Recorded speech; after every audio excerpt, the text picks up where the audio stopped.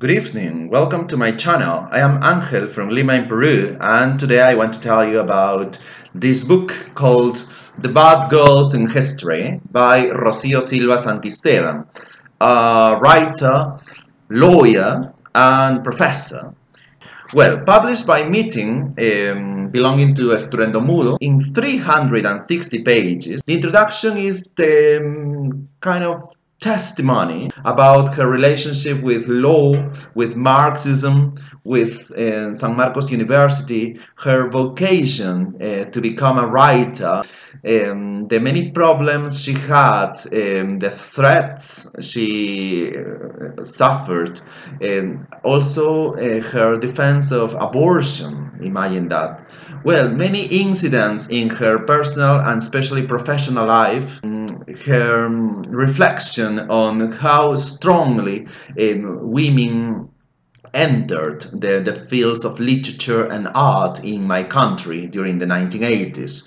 One of them, Maria Emilia Cornejo, with a poem, kind of polemic, called The Bad Girl of History, was the inspiration for the title of this book. So the second part, which I consider the first, is called Portraits.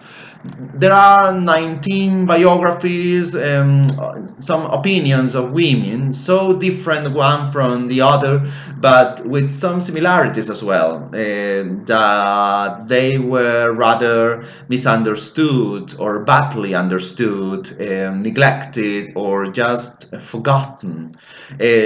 From Francisca Pizarro, one of the first mestizo women in Peru, and Chimpuoclio, an Inca princess who ended up very sadly, until Gabriela Mistral, the Chilean Nobel Literature Prize, and her condition of lesbian, which is or was uncomfortable for some people. Even Barbie, can you imagine that? Okay, and other women that personally I didn't know, and by knowing something about them thanks to this book, they don't appear to be examples of anything. Well, one of the examples is Nancy Spungen. I suppose the pronunciation of her name is. The next part is called Feminism, Complexes, and also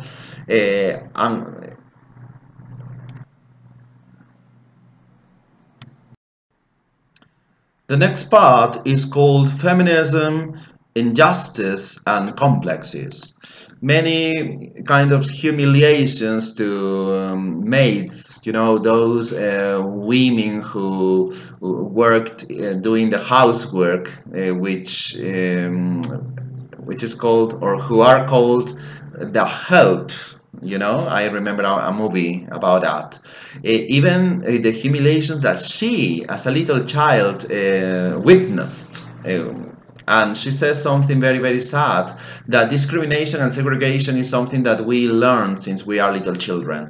There are so depressing testimonies of maids who were virtually given, okay, by their parents, and exploited since they were very little. The infrahuman or subhuman conditions under which they live in her employers' houses. So a kind of tragic combination of different aspects of discrimination because of her social class, because of her race, and because of their gender. Okay, well, also she mentions her own experience as a Latin American woman in Europe with a passport like the Peruvian one in the 1990s, not prestigious at all, and the many horrible insults that she has received throughout her career, since whore, okay, until Creole, you know, not a mestizo woman, since caviar until terrorist defender. The many attacks, even physical violence that she has endured. So she asks, what is political harassment? What is political harassment? If that exists, or this is a feminist exaggeration? Well, she also mentions the history of women and elections, the pioneers who were ridiculed and attacked. It is expressed on page 209. The pioneers in the United States, France, and England. So, against some people who accuse Ms. Silva Santisteban of being a terrorist defender. And I have watched some videos and some comments on those videos in which she's attacked or she's called that way. She'll feel sorry for the lack of coherence and unity of the left in our country, and she says something like a black shadow that was destroying everything because it was hungry for power, for blood, and for gunpowder. Okay, so this is expressed on page 212, and yeah, that definitely refers to terrorist groups like Shining Path and Tupac Amaru. Well, other reflections that she writes are about success that women have and how sometimes men feel little, men feel insignificant when it comes to a woman like that. She mentions the case of the United States in which some women who are successful, professionally speaking, are portrayed as unhappy, and wanting a man, So an inoffensive woman is preferred. So the new man has to be both solid and sensitive, has to put together his masculine and his feminine self. Can you imagine that? Then there is an essay that refers to cumbia, that Latin American musical genre. And she affirms that this is one of the most misogynistic musical genres.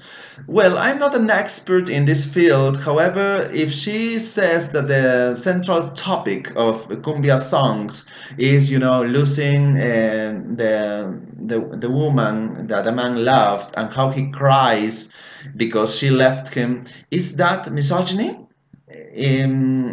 She says that that misogynist cumbia defines a woman or women as treaters.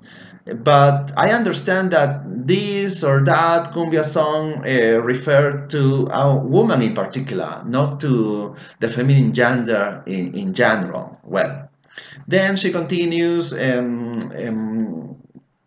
talking about or writing about gender. If that is a kind of ideology, as it is debated in our country, or that is an approach.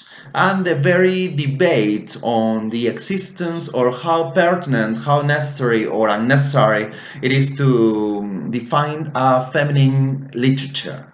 If this is correct, proper, or maybe we are sentencing female writers to be or to live in a kind of ghetto. And the last part, which is called a little shy and not ashamed at all, is something more, personal about her father and his dogs, the boys and girls in her neighborhood who ended up very, very badly addicted to drugs, her love for Cesare Pavese, a poet, and her kind of messy relationship with books. So even though there are some aspects, some parts in this book in which I might disagree, I can't help considering this book as a kind of manifesto, a kind of call to us to analyze this issue. you know, gender inequality, the role of women, you know, in history, you know, the very structure of this book, with testimonies, interviews, biographies, and essays, makes us appreciate the role of women, the achieved things, and things that have not been yet, you know, from different perspectives, from different angles. It might be too innocent, perhaps, what is expressed here. However, it says that by writing and by fighting, you know, women might transform their situation and also the world for the better. So I have to agree with this. So I think the key is not to you know, go from one extreme to another extreme, from a hate speech from different sides, but not, or we must not ignore the issue. So that's a very, very recommended book. Bye bye.